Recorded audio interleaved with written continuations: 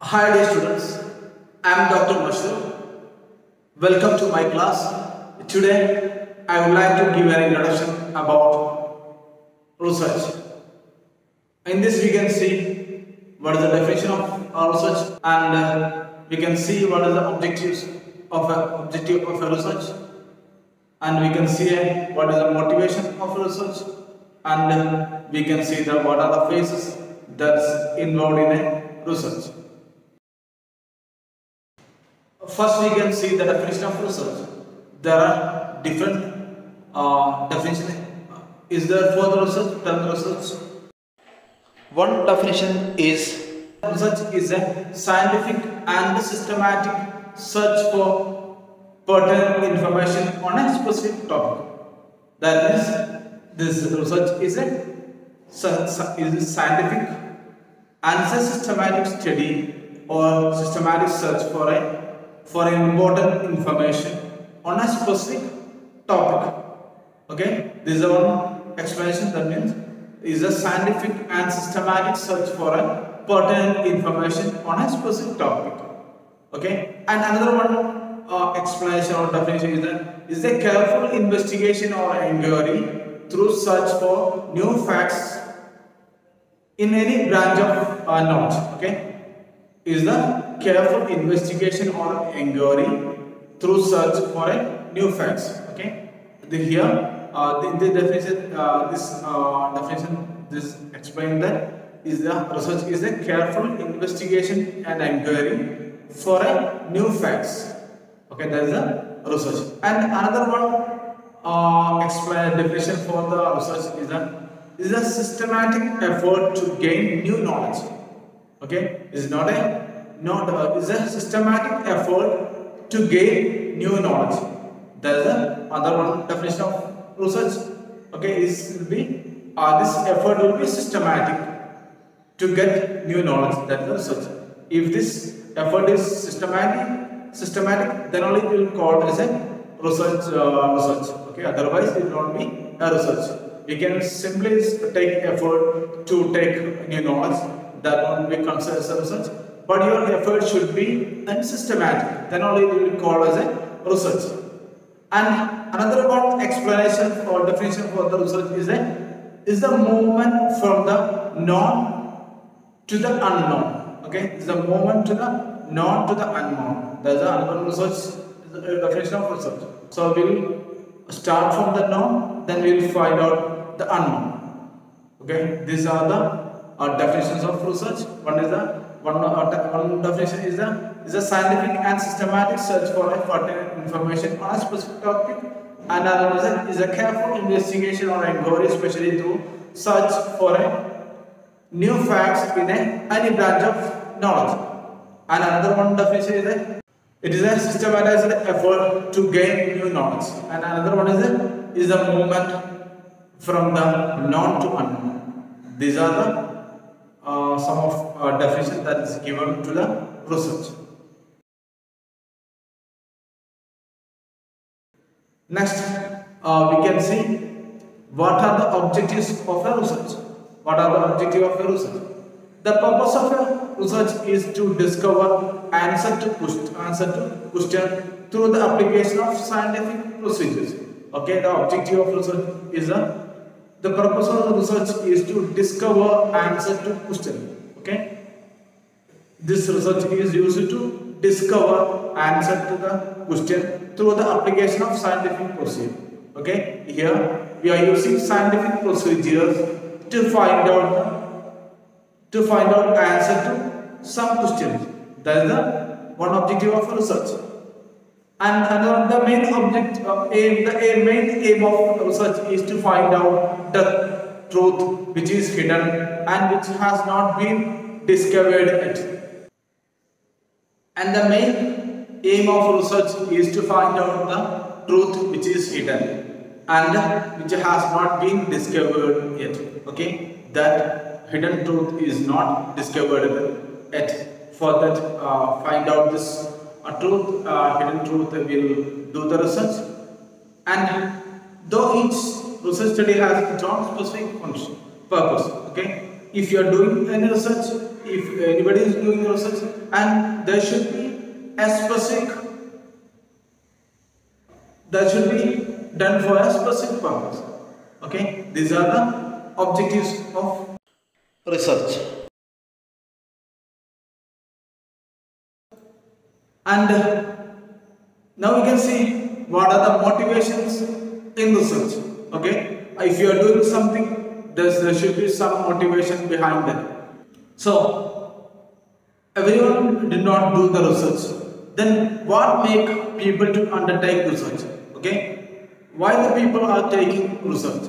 Okay, there should be some motivation behind the undertaking research.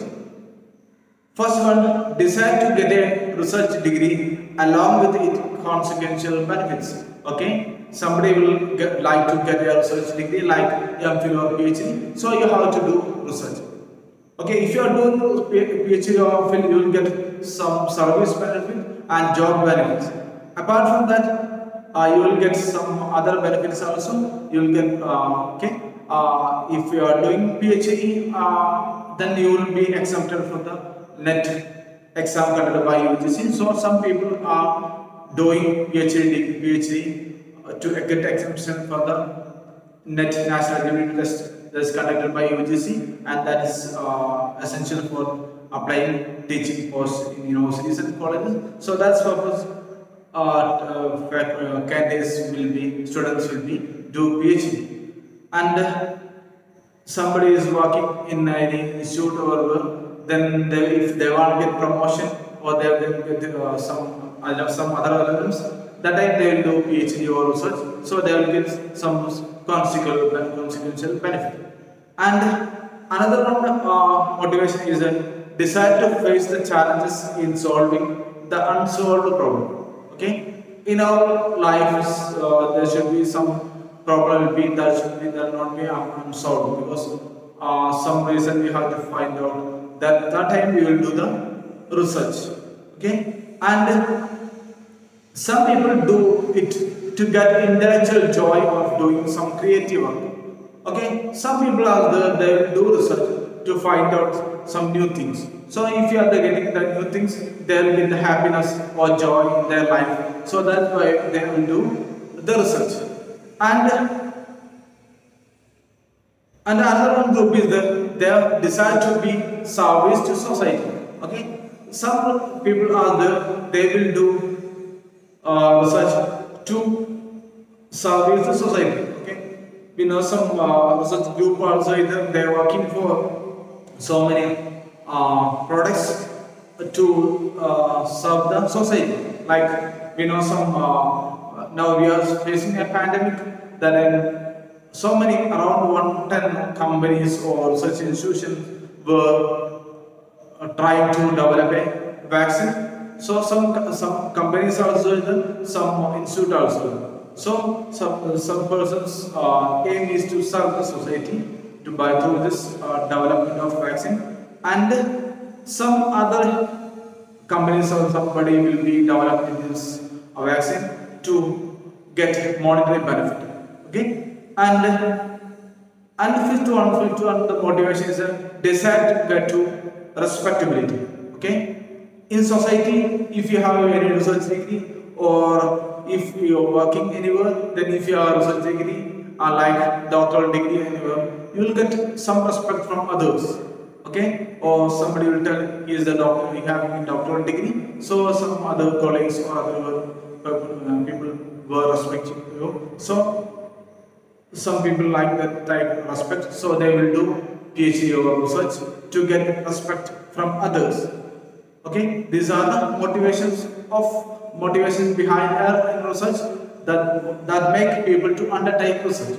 First one is a desire to get research degree along with its consequential benefit. Okay, and second one is desire to face the challenge in solving the unsolved problem. And third one, desire to get intellectual joy of doing some creative work. They will get joy or happiness by doing research. And somebody is there for the desire to be of service to society. They want to serve the society through research. They want to find something and that will be helpful for the society. And another one motivation is the desire to get respectability. Some people do research to get respect from others. These are the motivations behind and the research.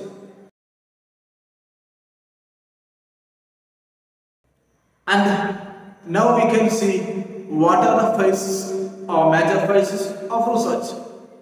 And the first phase is that we have to find a research question or research problem. Okay, we have to get a research questions and research problem. In getting research questions or research problem, there are some other work we have to do that we will discuss in detail in our coming classes. And after that, you will, if you decide or get a research problem or research question, okay, you have to go for background or observation. Okay, what are the studies already done in this field? You have to study in the background or observe background studies. Okay, and other one is that you have to formulate the hypothesis. You have to formulate a hypothesis. Okay, hypothesis. For example, if you are saying diabetics and insulin is related, okay, you are saying diabetics and insulin. You are saying, for example, you are saying, what is hypothesis? You are saying there is a relationship between insulin and diabetes. Okay, there will be some of chance of insulin and diabetes, and diabetes may be due to the insulin problem. Okay, so that your hypothesis, you are not sure about this insulin and diabetes is related, and insulin production will affect the diabetes, and or insulin production is affect the diabetes, and then your hypothesis is insulin and diabetes is related. Okay, and to prove that your hypothesis, okay, insulin and diabetes have a relation, to prove that hypothesis, you will design experiment. Okay, you will design an experiment, and after that you have to test your hypothesis. That means if increased production of insulin will affect the diabetes and decreased production of insulin will affect the diabetes. To prove that, you have to go for a laboratory experiment, and you have to get correct data. Okay, and you will get after lab experiment you will get correct data. And within this data, you have to interpret this your result. Okay, you have to interpret your result. After interpreting, you find that there is no relation between insulin and diabetes. Okay, your hypothesis is insulin and diabetes is related. Okay, and after doing this lab, your hypothesis, and you are doing lab experiment, and you are getting so many data and result. Okay, after getting this result and data, you will interpret your result, and after interpreting, you find that there is no relationship between insulin and diabetes. Then you have to go to third one, that formulate. You have to change your hypothesis. Okay, you have to change your hypothesis, or you have to go to find new research problem. Okay, and if your hypothesis is correct, that means after interpretation and analysis of research, you find that insulin and diabetic is related, then you have to go for publishing your findings. Okay, you have to go to publish your findings. Okay, after we publish, if you are doing any research and your hypothesis is correct, and after your result is correct, and after completion of research, you have to publish your work. Okay, you have published your work. If you are not publishing your research work, that won't be counted on your account. Okay, if you are not publishing any research, that won't be counted on your account. If it should be counted on your account, you have to publish your work. That is the final phase of this research. First, we have to find a research question or research problem, and second, we have to see the background of that research problem, because background means already done work we have to find out, and after that we have to formulate a hypothesis. Okay, hypothesis will not be true. Sometimes it will become true or it will be false. Okay, after that test of experiment only we can say this hypothesis is correct or not, and we have to formulate a hypothesis to like that we told that the relation between insulin and diabetic. Okay, to test the hypothesis we have to design experiment. Okay, in that lab we have to design experiments. Okay, we have to design practicals or surveys we have to do. Then we'll go for the in the test hypothesis. Test hypothesis in one way we can say that laboratory experiment, and collect another collect data. We can take survey about this. Okay, and after that in lab experiment and after collecting data we'll get result. Okay, from that result and data we'll interpret this result and we'll analyze the result, and from that we'll get a finding. We'll conclude the research, and in that conclusion we can see our hypothesis is correct. That means insulin is related to or diabetes is related to insulin, like that we can say. Okay, that is the interpretation. And we can also say that insulin and diabetic has no relation. That also an interpretation. If our hypothesis is incorrect, we have to go to form a new hypothesis, or we have to find a new research problem. Okay, if our interpretation is correct and our hypothesis is correct, if insulin is related to diabetic and we have to publish this result, then only it will be counted in your account. This is an introduction about this research, and we will in the next class we will discuss each part of the research, and will give detailed class on research. I hope you understood this introduction to research part, and thank you.